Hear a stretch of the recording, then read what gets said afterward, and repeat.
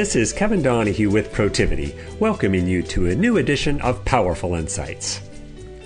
On a recent live global webinar, Lindsay Dart, Managing Director of Protiviti UK, and David Thomas, Vice President of Protiviti UK Managed Services, had a great chat with Protiviti Brand Ambassador and PGA Tour member Matt Fitzpatrick. Matt, a British golfer who just completed his first season on the tour, did exceptionally well qualifying for the FedEx Cup Playoffs and also advanced to the BMW Championship. His record for the year included 5 top 10s, and he impressively made the cut in 12 of his 15 starts.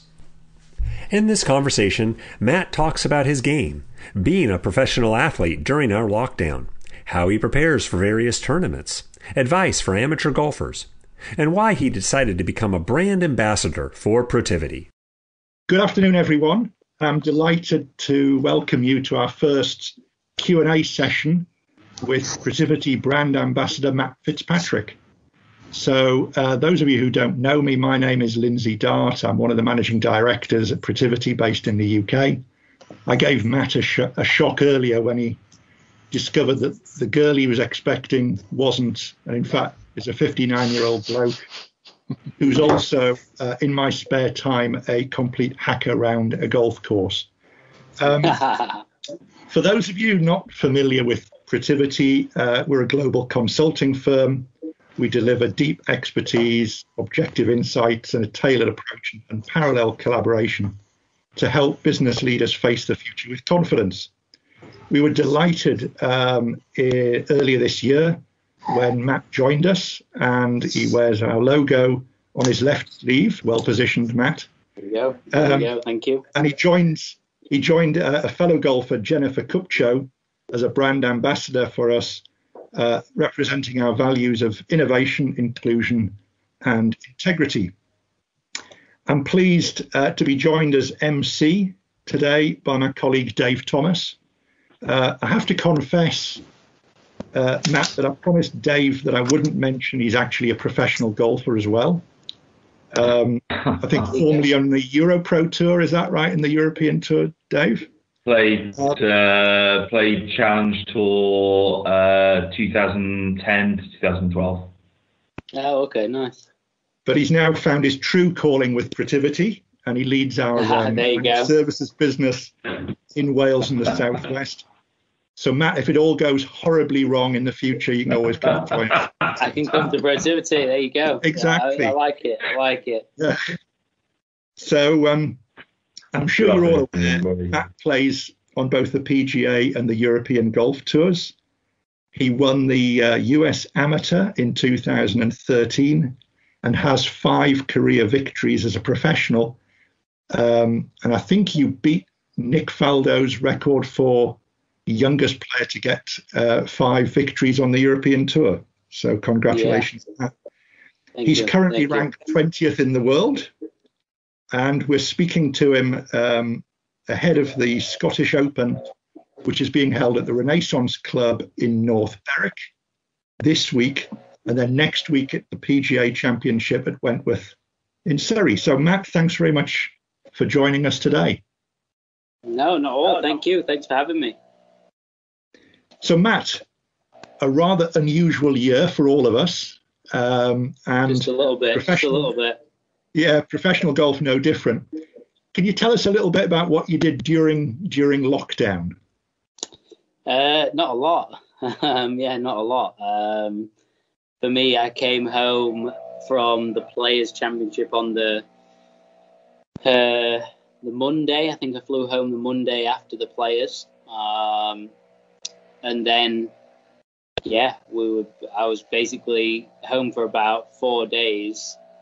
Where all tournaments were cancelled, everything was done basically, and then home for about 4 days, and then UK officially went into full lockdown. So then it was like, right, what do I do from here really? So I managed to get a net to hit into in the back garden. I already had a mat, balls, clubs obviously, but got that set up and away I went. And for the first 2 weeks, it was great because it was new. It was like a novelty, it was new hitting hitting shots into a net, and then after about 2 weeks, I got fed up. And even though it was only, 10 yards away to my back garden to hit balls, I sometimes I couldn't bring myself to do it. I was seeing the ball fly 2 yards. I didn't know anything really. So it was very, very strange. So from your point of view, what was the best bit about quarantine? Were there any positives? The best bit about quarantine was, not having to go out and travel. To be honest, after doing it for like the last 5 years, don't get me wrong, I absolutely love it. But it was actually a nice break to just not have to go to an airport and everything like that. It was kind of a nice reset, to be honest. Just to sort of, I feel like I know I'm very, very lucky to do what I do, but to sort of have a reset in this way was obviously not ideal, but at the same time it wasn't, I didn't feel like it was the end of the world really. So. And how much time do you spend away from home on tour? In a typical. I mean, I think I probably play about 27 to 30 weeks a year.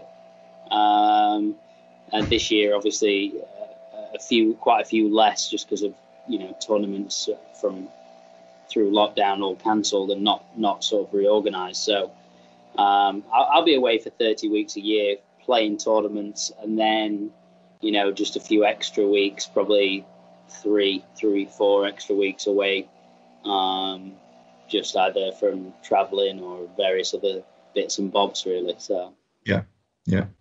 So I think you returned to the PGA Tour in the middle of June. So yes. What's it been like back on tour? It's been strange. Yeah, I mean, obviously having no fans, it's very unusual. There's no atmosphere at tournaments. You make a putt of 30 feet and it's a little bit flat.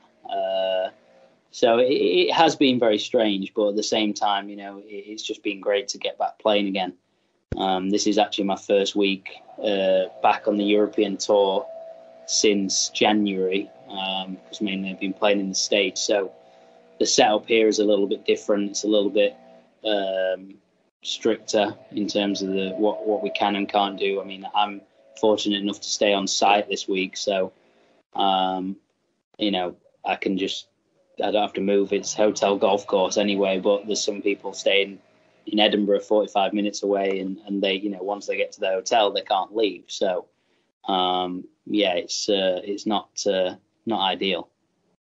Yeah, because I think during the UK swing there were some really struggled with it. There was, yeah, and it's, I mean, it is understandable. I do get it. From my side,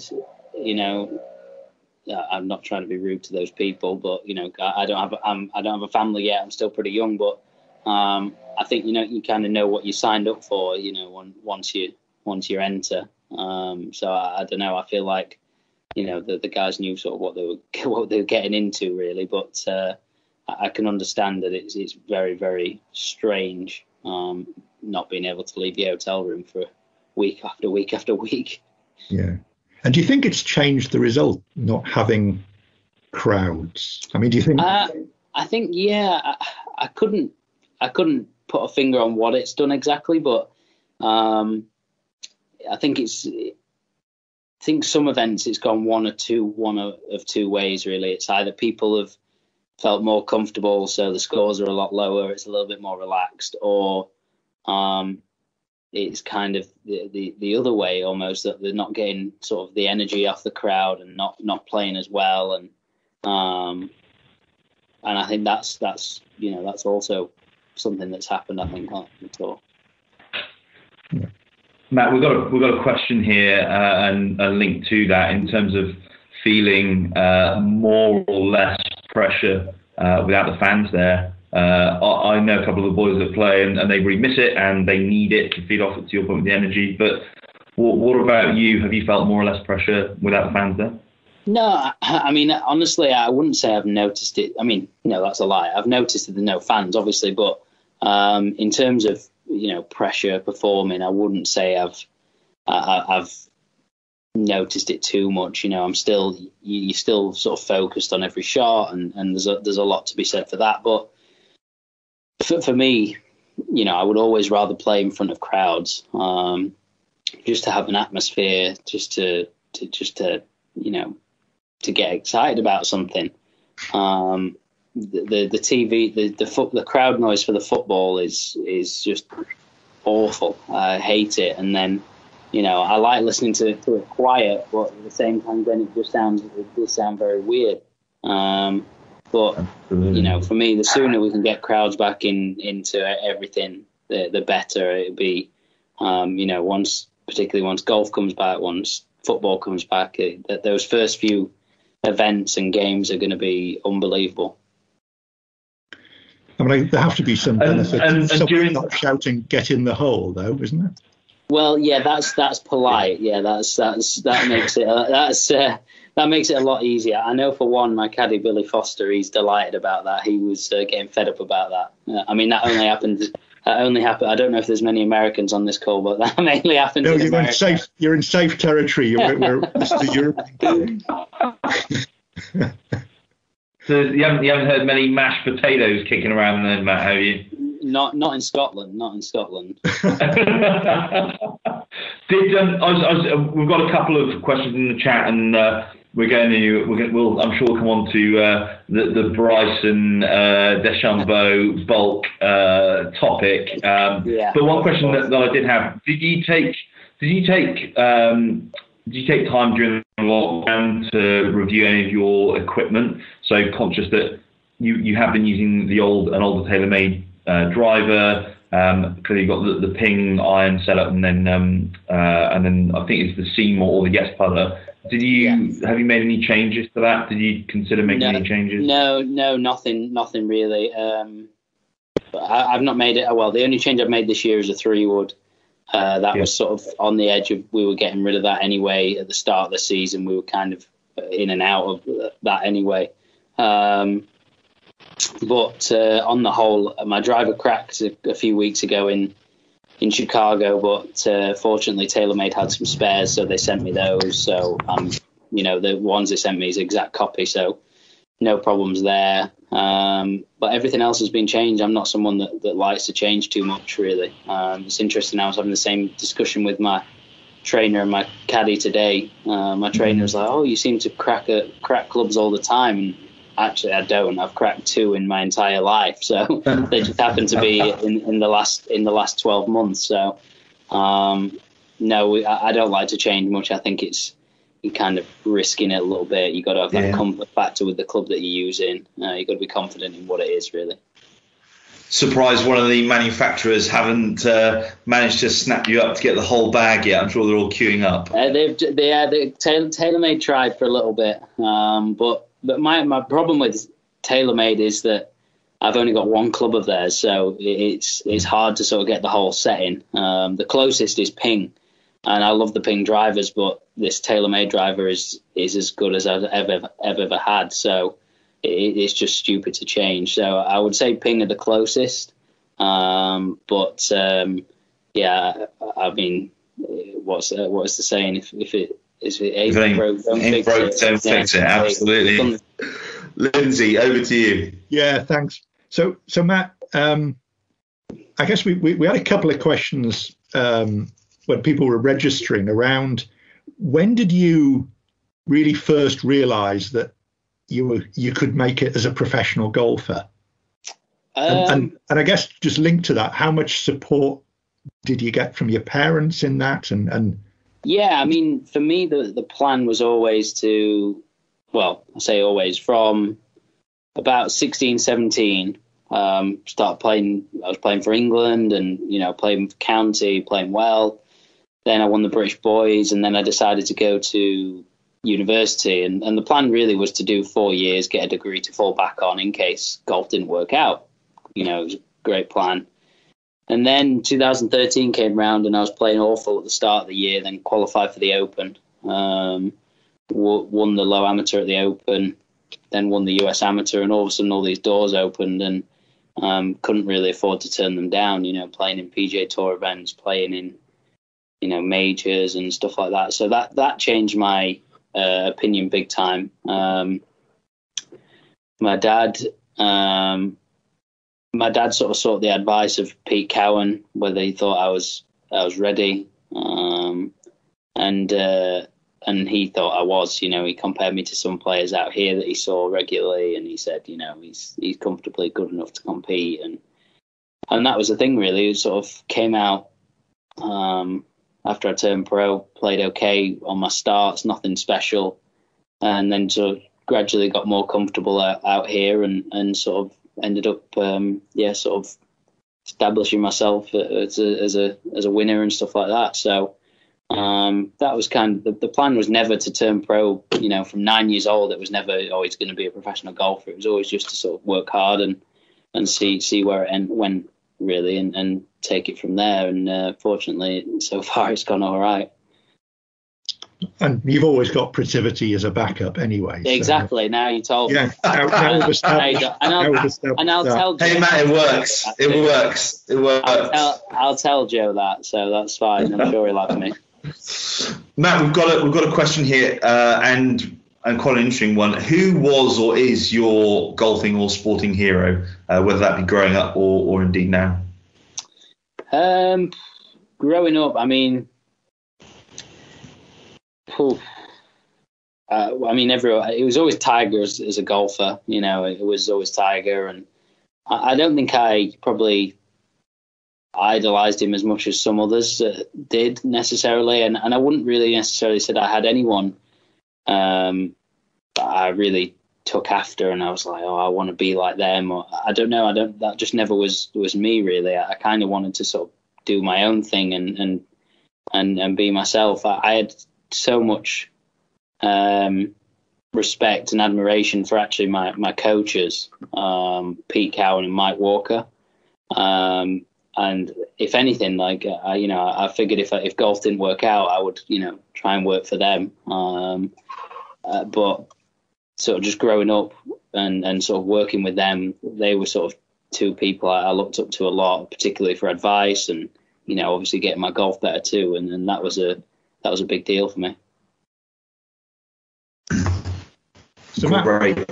And sorry, go on, Lindsay. I'll fire him with a few more questions shortly. So I think a couple of people have asked the same question, Matt. Thinking about your game and strengths and maybe areas for development, what courses suit your game best, do you think? For me, I would say that sort of tight golf course, tree lined. That's the courses I enjoy playing, for one.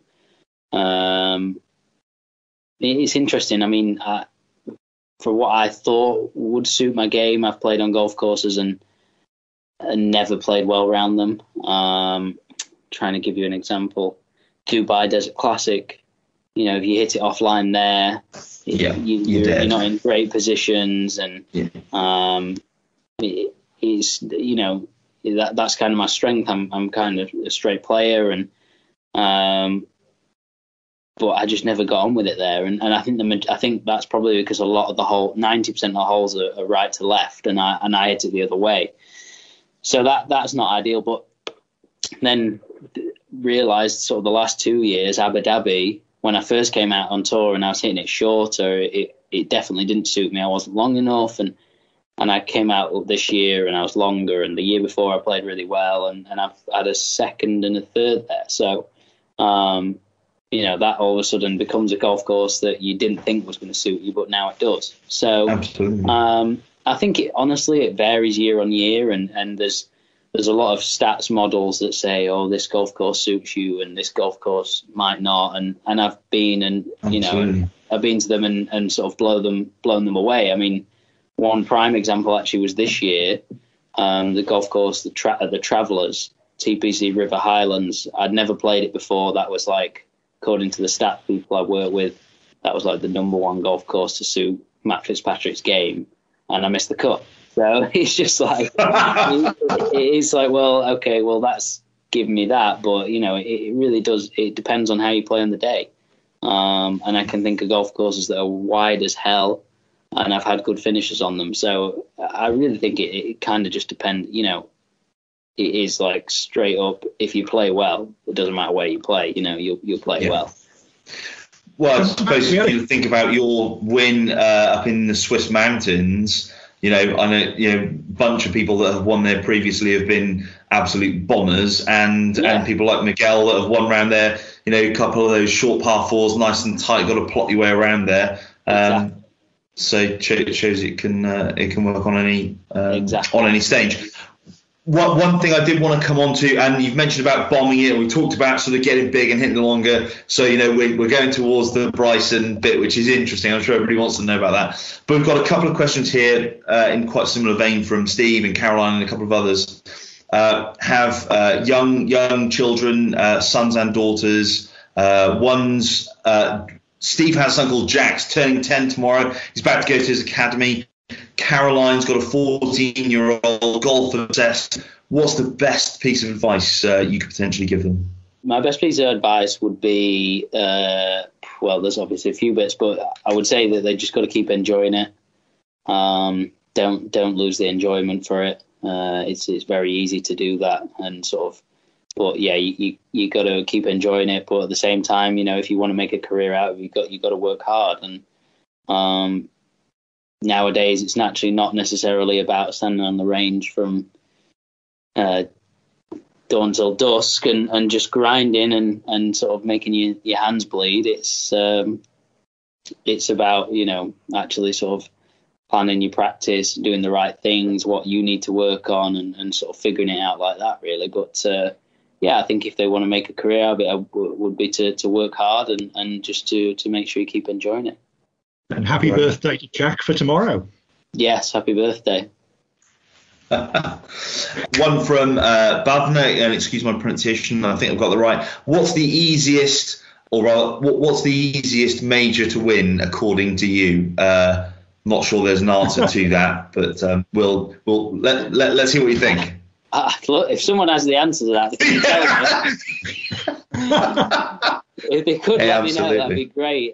I'll keep that one to myself. Probably anything on PlayStation, isn't it? Yeah, I would say so. Yeah, I think possibly the hardest one to win.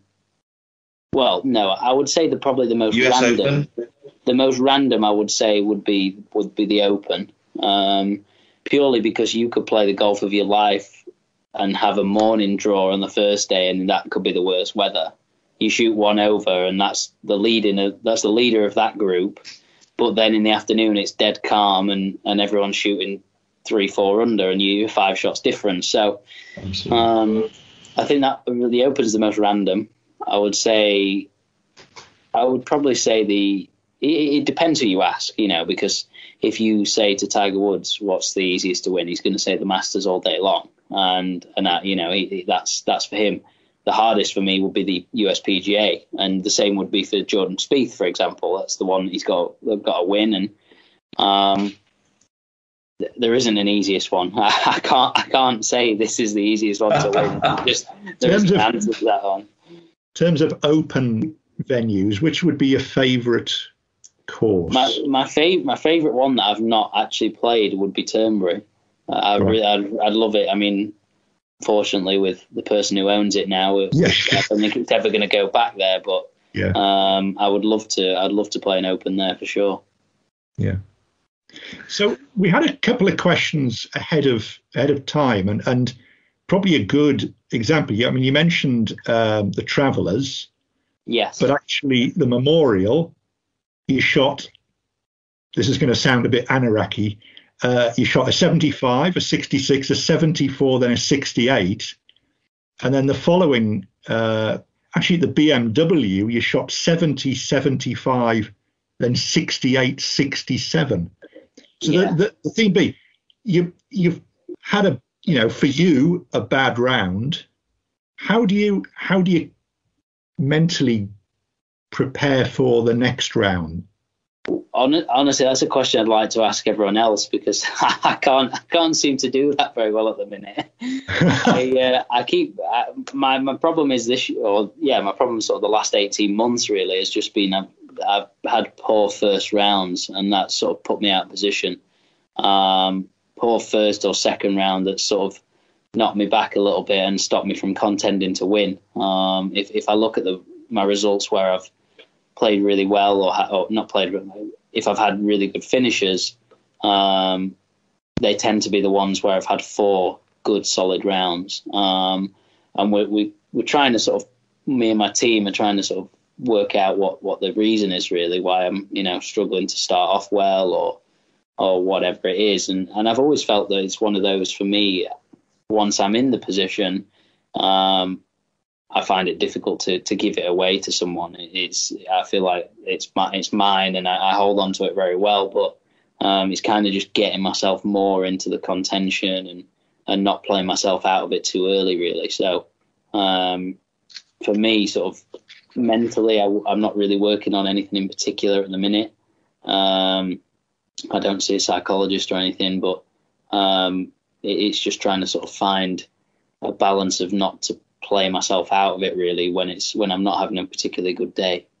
Yeah. And just on, I was just going to say, just on that point around sort of the mental side of the game, there's been huge coverage of that over the years, from when Ernie was working with the likes of Jos van Staphout to the Carl Morrises and the various psychologists that are out there right now. In line with the question from Matthew Dews, what advice would you give to overcome the mental scars of holes or maybe courses you've played poorly in the past? Courses that I've played poorly in the past, now we just don't play them again. They just get knocked off the schedule. Chopped off the calendar. Yeah. Funnily enough, I think Dubai next year potentially we might not play, depending on how the schedule is formed. But in terms of golf courses like that, it's a case of every year we sit down and look and figure out. We tend to play golf courses. Well, we make sure that I play events that I've played well in before. Make sure I play at golf courses I've played well before, and then also just look at what has the best run. So if rather than playing one, then a week off, then one again, then a week off, it might be better to play, let's play 3 in a row and then take a week off, or 2 weeks off, or whatever it is, that we kind of make sure we do that. So have a bit, at least can sort of gain some momentum. Golf holes though, I'm very statistical. Funnily enough, Protiviti are helping me with my statistics right now. But for me, it'd just be looking at the stats on that particular hole. If I've not played it well in particular, why? Where am I hitting it? Do I need to pick a better line up the tee? Do I need to play more aggressive, less aggressive? Purely statistical from my side of things. I think I got played. So it might have been actually here last year. Oh no, maybe it was Wentworth. Somewhere anyway. I got given the scores from my stats team on my average that I've played certain holes, and one of the holes, for example, I was playing it 0.6 over par, which actually is quite a lot. I was losing effectively. If you play it level par for 4 days, you're picking up what's the maths on that?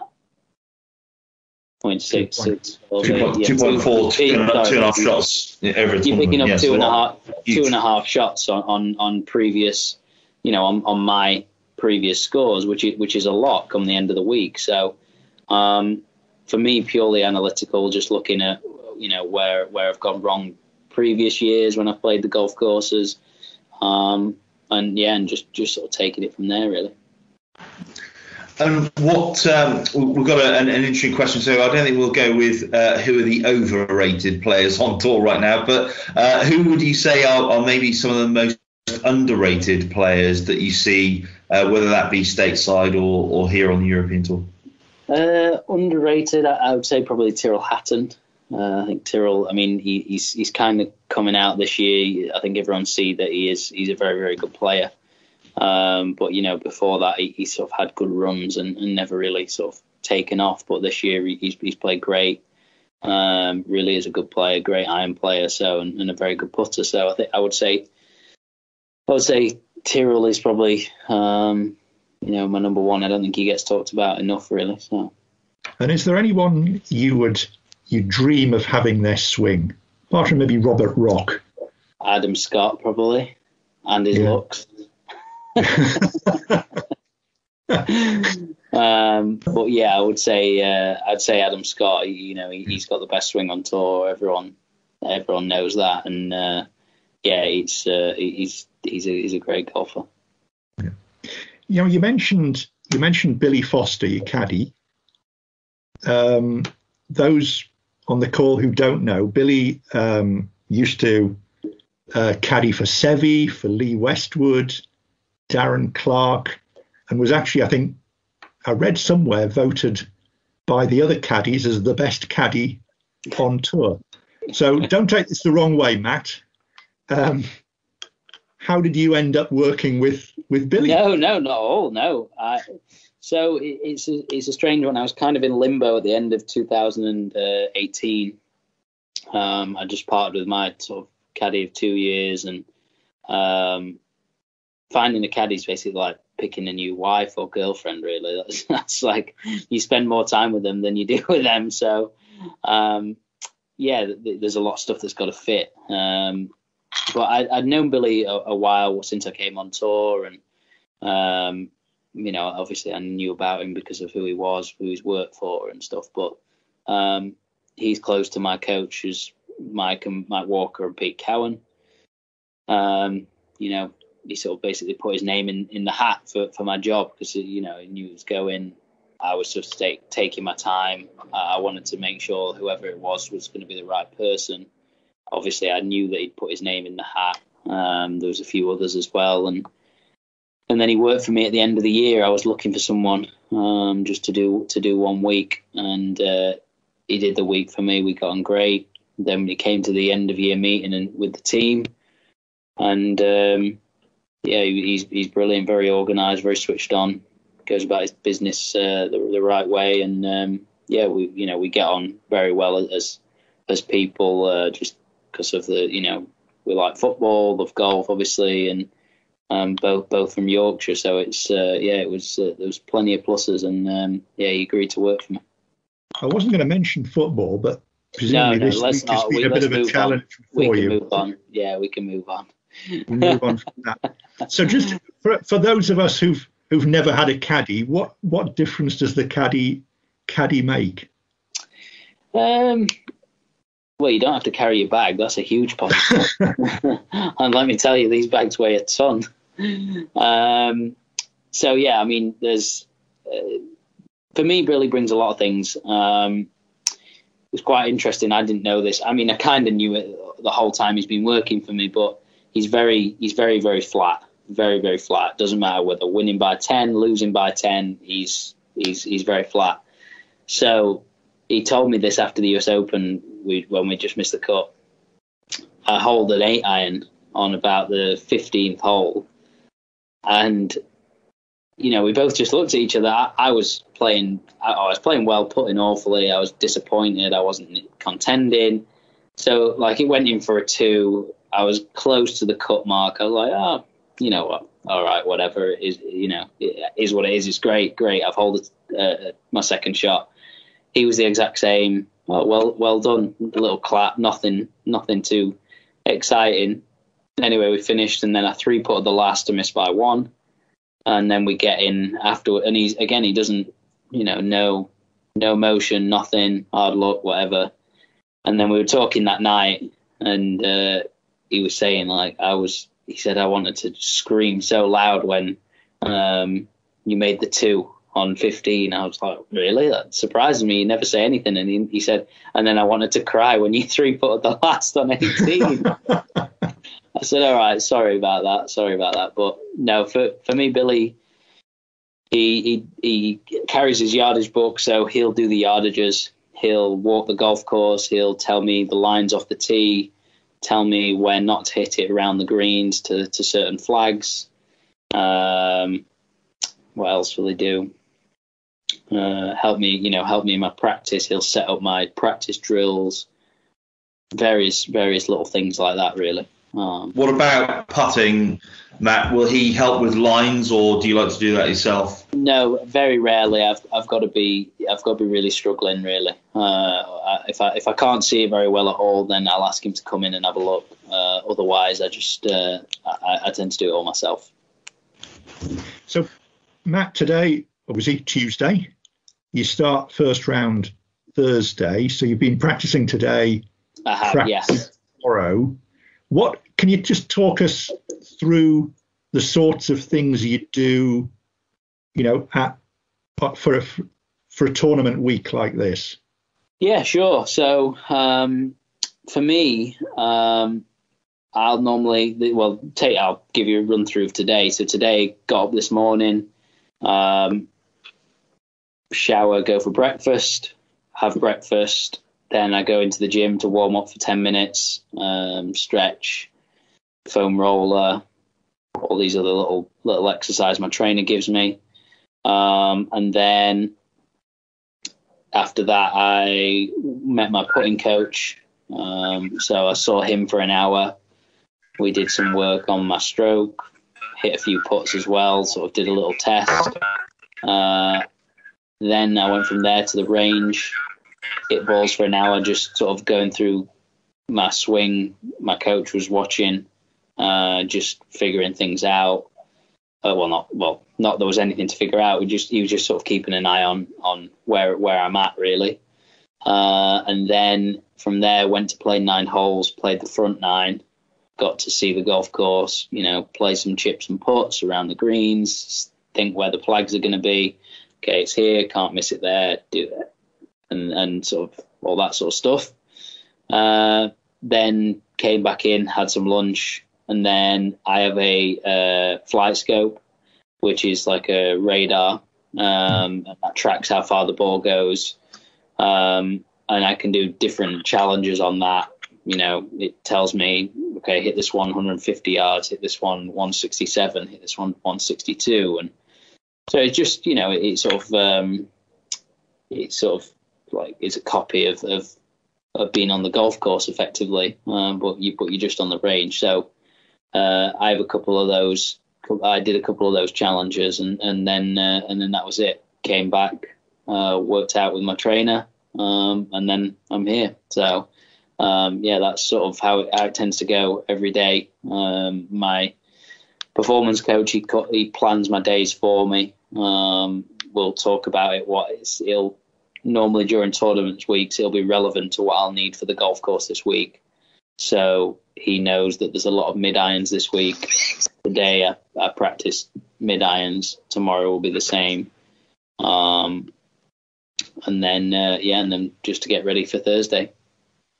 And do you have an idea of where pins are going to be on the course during the week, or? I think from last year we might be able to to get some details from that. Right. But I mean, normally we've played the golf courses multiple times, so they're always in roughly the same spots, to be honest. Yeah. Will they put dots on there? Will they put dots on the green these days, Matt, or not?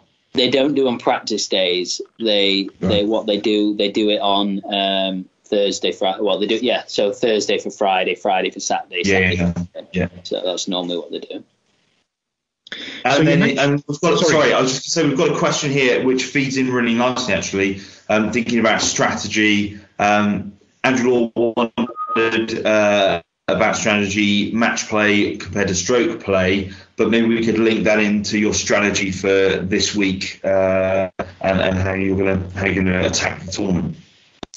I mean, I wouldn't say that in match play or stroke play, I wouldn't really say there's much difference, particularly now I've seen it at the pro level. I've played in a couple matches or match plays, should I say. And for me, I mean, it's all about keeping yourself in the tournament. The match play side of it is very different, depends who you play. it really is a completely different game as professional compared to the amateur stuff.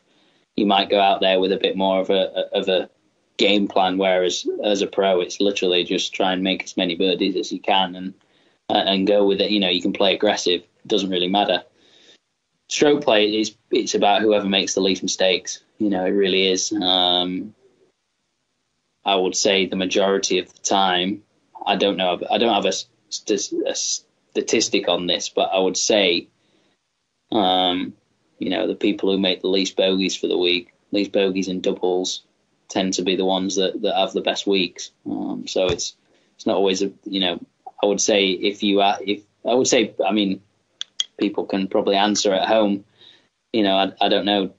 I feel like a lot of amateurs feel like pros go at every flag, on the golf course. And actually, I would say I go at a flag once around if I'm lucky, I would say. Just because, it's just natural.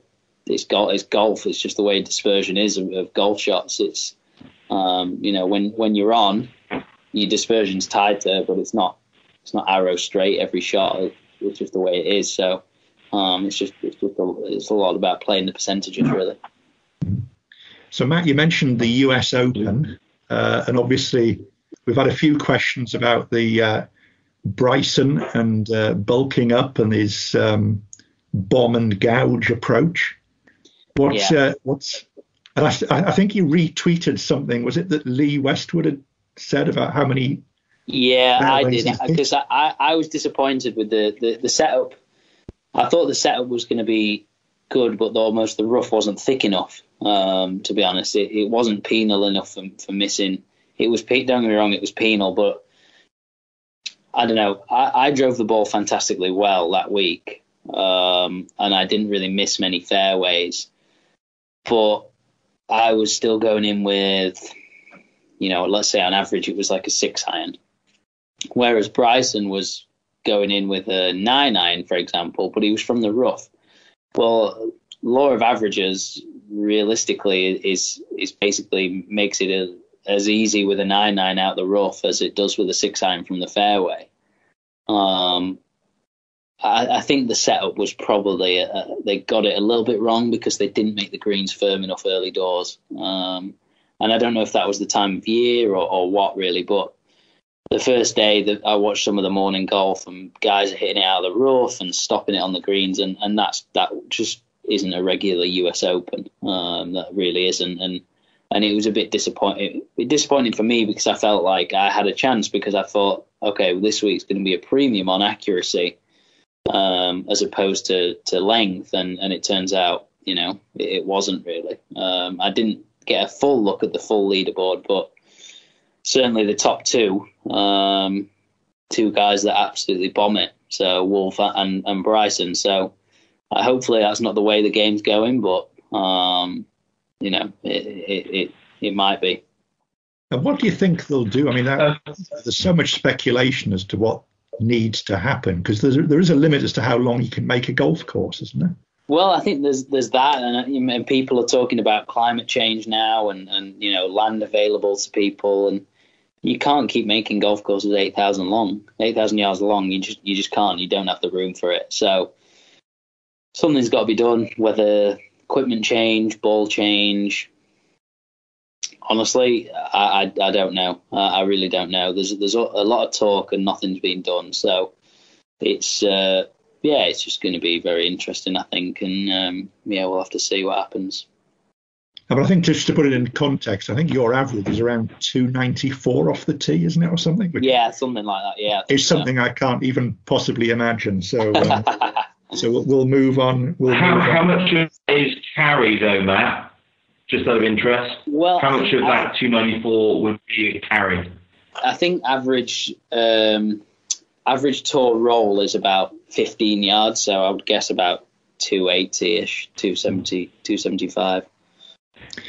Now, we did have a question. I was going to go back to the. I was going back to go to the question, but the one thing I was going to ask, we talk about people bulking up. You've clearly been doing a lot in gym and little further if you look at your stats now versus when you first came on tour. You're sending it out there a lot further. How have you seen that? And apologies to go a bit anaraki, but in terms of spin rates on your driver and thinking about carries and carry versus roll, how is that sort of playing out, and what's the approach, do you think, moving forward? Yeah, I mean, I'm not really, I'm not very anal about that sort of stuff, looking for spin rates, and I'll keep an eye on it. But as long as my driver goes straight, that's all I'm bothered about, really. So I know guys that get really into that. And I think there's a limit. Yeah. I think you do need to look at it. You need to get something that fits your eye and sort of that works well, and you sort of getting the distance you want out of it. But at the same time, I think there's a lot of guys that try and go for too much distance, less control. They take it out there. Yeah. And I'm sure he won't mind me mentioning, but I played with Bernd Wiesberger in Dubai. And the first day, and they'd just been doing some driver testing, and this thing was just falling out of the sky. When he got one and it went in the fairway, it was going miles, but he barely hit any fairways. And then the second day he came out, you could see that he'd fixed the driver. He got more spin on it, and he drove it way better. And I think, I think there's a lot of guys that sort of chase distance a bit too much, and sort of sometimes end up getting the what's the word? The bad end of it, I guess. So the Masters is going to be in November. Yes.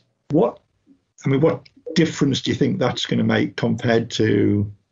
I've heard a mix of things. I've heard it can be very firm and fast at that time of year. That's their autumn, so I think it can get quite dry. Just before the winter there. So I've definitely heard mixed things. I've heard that it could either be dry, firm and fast, or it could just be cold and wet. So it's going to be, I think it's going to be cold either way. But I was going to say, I'm assuming we've provided you with some Protiviti thermals as well as t-shirts. Of course, yeah. I'll be fully wrapped up. For this week as well. It looks a bit. As well, yeah. Let me tell you, I've brought plenty this week. Yeah. It looks a bit. But yeah, I mean, it's going to be interesting to see what it's like. I mean, I've seen pictures and it's yellow right now, but that's just because the summer grass is still there. I think before it sort of starts growing again. Yeah. So we've got a couple of questions, Lindsay. Just I'm conscious of time, and we want to try and get through everybody's questions. So a couple of individuals, Matt, have asked around who would you have wished to have played with, or who do you wish you would have played with that maybe isn't playing now? And then we've got a couple of questions around Ryder Cup partners. So maybe we could link those two together. So who do you wish that you played with that you hadn't? And thinking about you playing in a Ryder Cup, who would you like to partner with? I wish I'd played with Jack Nicklaus in his prime, definitely. Lee Trevino as well, just because the way he had a sort of quite an interesting technique. And then Ryder Cup partners. I'd love to play with Rory. I think that'd be good. Being lucky enough to play with Henrik Stenson in the one that I did play. But yeah, sort of. I think it'd be good to play with Rory. Really, I think he can sort of just knock it on all the greens, and I'll just hold the putts. That'll be fine. And the right decision to cancel it. Sounds like a good postpone it. Yeah. Yes, I would say it was the right decision. I would say it was, no crowds. It was never going to be the same atmosphere. And next year, hopefully, crowds will be allowed back, and it'll be great. Cool. So, a few quick fire questions, if that's all right, Matt. Sure. Favorite course on the European Tour? Kranjus, yeah. Has to be, doesn't it? Yeah. No doubt. No doubt. It is the one I look at on the TV and think, I wish I could play that course. Yeah. But, lowest score for 18 holes? 60. Whereabouts? That was in Holland, actually, at Kennemer Golf Course, I think. Holes in one? 3. Most recently? 3 years ago, I think. On tour? In New York, actually, in New York, just playing with a friend. Choice between the Open and the Masters? The Masters, yeah. Really? Yeah, you get to go back every year. There's just, I don't know, there's something about it. It's amazing. Have you ever scored double figures on a hole? Not that I know of. I can't remember it. Maybe as a kid, but not as a pro or as an amateur. And what do you do away from golf to relax? Try to go on holiday when I can. No, I mean, regular weeks, just, watch football. Not that it's very relaxing at the minute. And sort of, catch up with my mates and family. Really, it's not a lot. I'm not really a partier, so yeah. We've got a question in the chat. How do you mentally recover from a bad shot? Now, this is advice I need. Yeah, it's advice I need as well, to be honest. No, for me, my coach told me something good the other day, but I've completely forgot it, which is really, really bad. But it's something like, you can't do anything about the last shot. It's literally the shot. The most important shot in golf is the next one. That's, the least important is the one that's just been hit. So, you can't do anything about it. You just got to get on with it. As frustrating as it can be, it's you just got to get on with it. And I think that's the difference between pros and amateurs. The pros, it's the next shot after a bad one is always a good recovery shot. A good one, yeah. So Matt, if you hit a bad shot, are you a club thrower? Are you a club thrower, breaker, tantrum, or not? No, not a club thrower or breaker. Just get frustrated myself. So we've got a lot of, apart from Dave, we've got a lot of amateurs here. We've had a few questions which I won't ask. Things like, I occasionally slice it off the tee. How do I stop? How do I fix it? Yeah. So, but I guess, what's the one piece of advice when you see amateurs play? What's the one thing that you think, as a group, we ought to focus on? Everyone tries to swing out their shoes. Yeah, everyone tries to swing it way too hard, and I think for me, it would just be to slow it down. Certainly on the way back, slow it down on the way back, and keep it slow on the way through. Too many people just, I don't know if it's excitement, nerves, or what. They just try to just take the skin off the ball. You're our brand ambassador. What was it that you saw in Protiviti that made you choose us? Yeah, for me, it was I'd met Joe. My manager Ted had done a lot of talking to Joe, your CEO, and sort of they were very. Or Joe was telling me about the very innovative, the fact that you're global offices all over the world. So it sort of speaks with me, given all the traveling that I do. Obviously, Joe very much into his golf too, and so we talked a lot about that. But the fact was for me that particularly at the start, I felt that we could work together.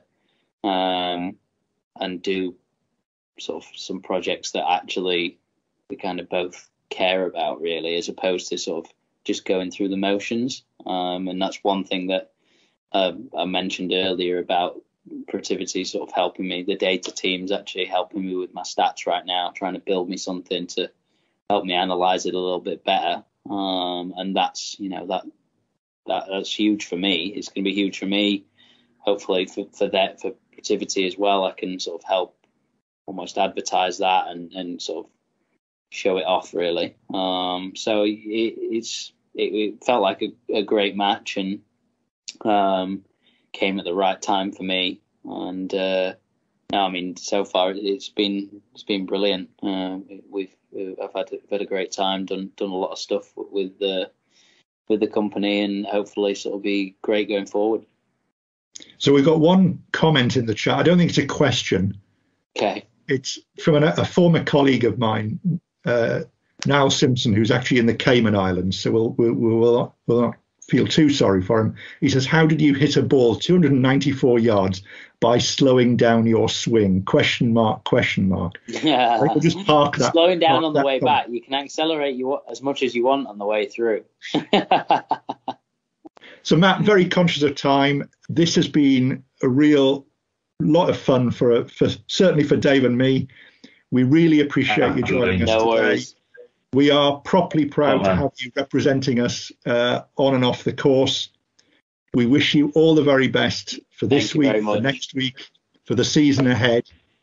I want to thank everyone else for joining us and for all the questions. Play well, stay safe, and enjoy the rest of the day. Thanks very much, Matt. Thanks, guys.